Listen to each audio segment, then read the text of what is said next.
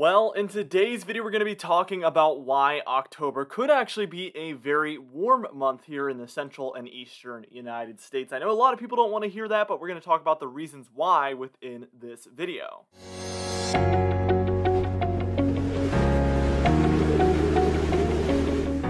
Anyways, before we get into this video, be sure to smash that like button, leave a comment down below, and subscribe for more weather-related content. Also, for today's comment of the day, I want to know, do you think October will be a warmer month, or do you think there's a good chance it will be a cooler month overall? Let me know in the comments down below what your thoughts are, and I'll be picking one of those for tomorrow's video. Now, let's get straight into things. Here is the CFS monthly forecast for October. This is a classic negative P&A pattern. We always talk about that positive P&A pattern, but this is the opposite. You could see cold temperature anomalies there for the western portions of Canada, all the way down through Washington, Oregon, and then even down through California there as well. That is a negative P&A, and what it does is it basically allows for warmer air to build into the central and eastern United States, and it really doesn't allow for any cold air to make its way over to those regions of the country. And as you can see, that pattern is very true here. It's very classic. We see very warm temperatures here in the eastern half of the country, very cold there in the western fourth of the country, I would say. Now, here, I just want to give you guys a little bit of optimism because I know everybody kind of wants some colder temperatures here in the fall. Here's the outlook for November, and it doesn't look quite as bad. There is still those colder temperatures there for Washington and Oregon, not so much in California. This does extend now all the way through Montana, Wyoming, the Dakotas, Minnesota, and then kind of neutral temperatures in the eastern half of the country there. But December, you can see this pattern completely flips. We get a bit of a neutral P&A here. We have some colder temperatures, some warmer temperatures, but definitely some deep cold making its way into the eastern half of the country. So yes, don't feel like this means, oh, we're absolutely going to have warmth for many, many months and it's over, and I know how people get. So this model kind of has us moving into this warmer pattern. We've kind of been in a warmer pattern throughout the majority of September, and likely we will slowly start to descend towards a different pattern. Usually these patterns don't last that long, like 3 months plus, so we should see a bit of a turnaround here in the longer range. But let's focus on October here. Obviously, that's what the video is about. Here is, according to our CFS daily model, October 1st through October 6th. We could start things out with a little bit of a colder note here in the northeastern portion of the country. You can see there's still some warmth left over there for the west, where that negative P&A has not fully set in yet. Mostly the warmth is centered over the central regions of the United States, but it's by time we move towards the 6th through the 11th when we really get those cold temperatures to move into the west. That negative P&A really sets up, and we see warmth overall for the eastern 2/3 or even more of the country. Now, obviously, as we head into October, your average temperatures go down significantly towards the end of the month, so it's not necessarily going to be hot for these regions. It's just not going to be quite as cold as it normally would be. Now, what we're going to do is we're going to move on. We're going to move on towards the 11th through the 16th through the 21st, and then even the 21st through the 26th, and then the 26th through the 31st, and things could really switch up actually later towards the month.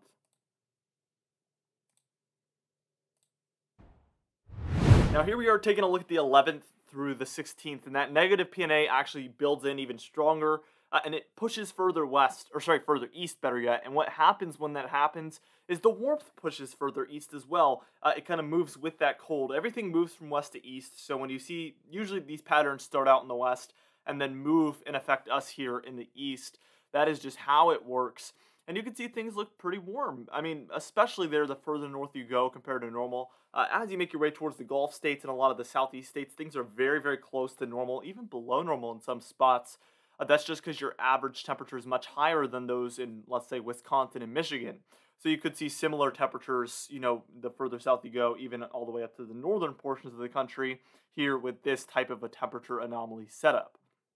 Now, things start to turn around a little bit as we move towards the 16th through the 21st. The only unfortunate thing for us cold lovers here is we're heading further into the longer range, so confidence gets lower. So we're more confident in the warmth early in the month than we are in the cold later in the month. But you can see that we don't necessarily have that strong negative P&A by this point. We do have some neutral to below normal temperatures set up over the eastern portions of the country.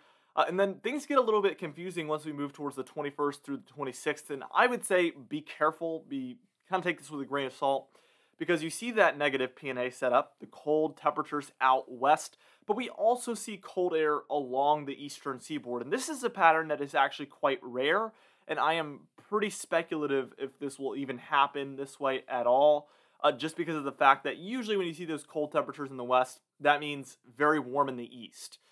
So it's kind of like which one of these is really going to happen. It's a toss-up. We don't really know how to decipher that because of how uncommon that type of a pattern is.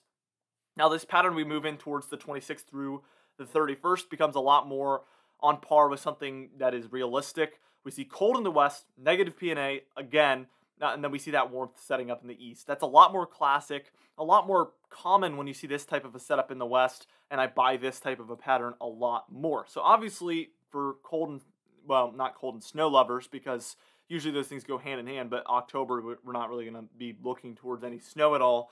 But for us cold lovers that really want that cold fall time weather, it is looking like overall there's a higher chance of a warmer month than a colder month. All right, now I want to announce also that our October forecast, because people are always asking, is going to be out on October 1st, so be on the lookout for that. We're going to move on here, and we're actually going to take a look at some teleconnections. Why is this happening? We're going to take a look at that Arctic Oscillation, North Atlantic Oscillation, and even the PNA or Pacific North American Oscillation as well in just a moment.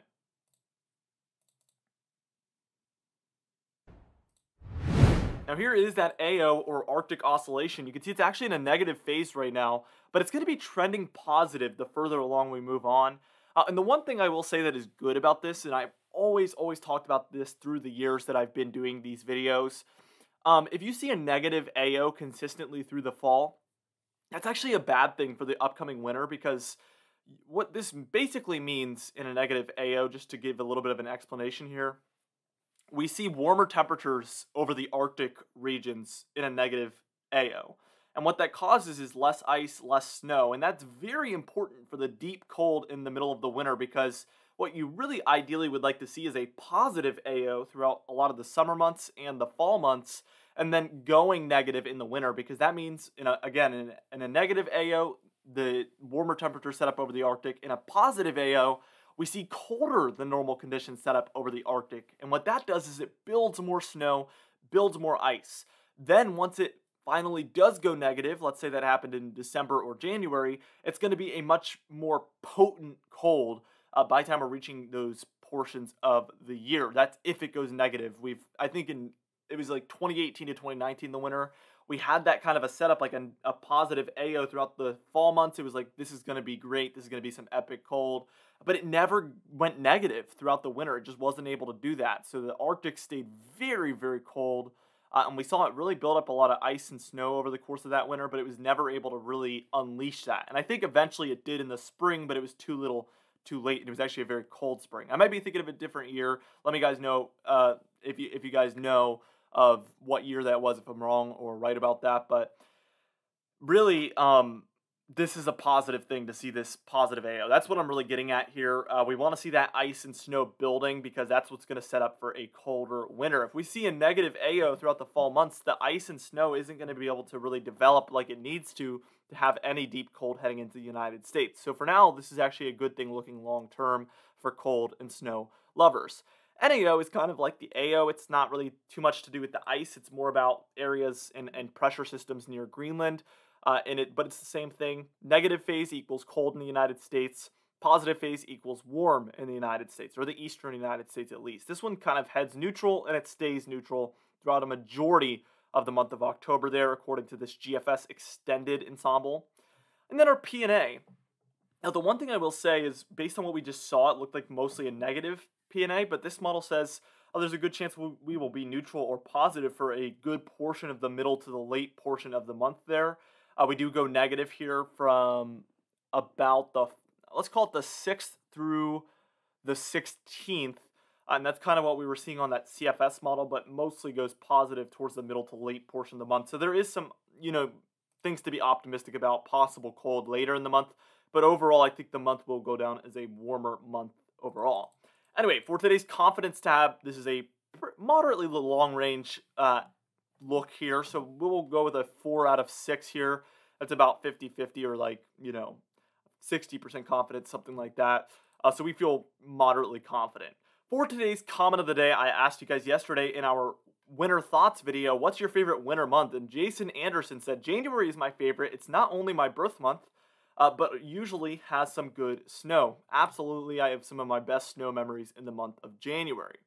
For today's patron highlight of the day, I want to thank you all for supporting the channel, but especially our platinum patrons, John Van Bennick, James Wade, Dove Nagel, Lila Pan, and Donna Carnes, alongside our diamond patrons, Bill Roberts, Marcus Connolly, Noah Harley, Michael Codalesa, Catbite, Charles Stinnett, Cindy Klein, Mark Jake, Lou Falagos, Gary, John Colisi, Dwight Phelan, and Stephen Kernenthal.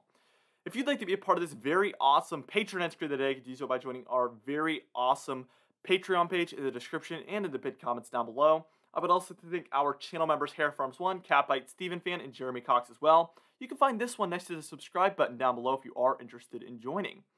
Anyway guys, thank you so much for watching this video. Be sure to smash that like button, leave a comment down below, and subscribe for more weather related content. I will see you guys in the next video.